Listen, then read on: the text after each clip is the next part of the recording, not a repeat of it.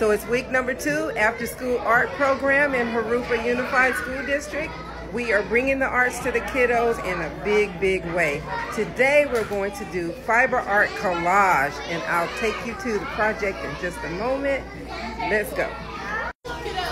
So here we are, the kiddos' tables are set up and we're ready for a fiber art session with collage, colored pencil, paint pens, and all of the cool stuff that they're going to paint today.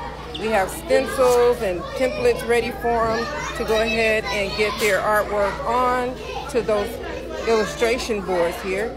So this is what we're going to do today. This is fiber art, construction paper, colored pencils, paint pens, and markers. We're going to have a great time with this one.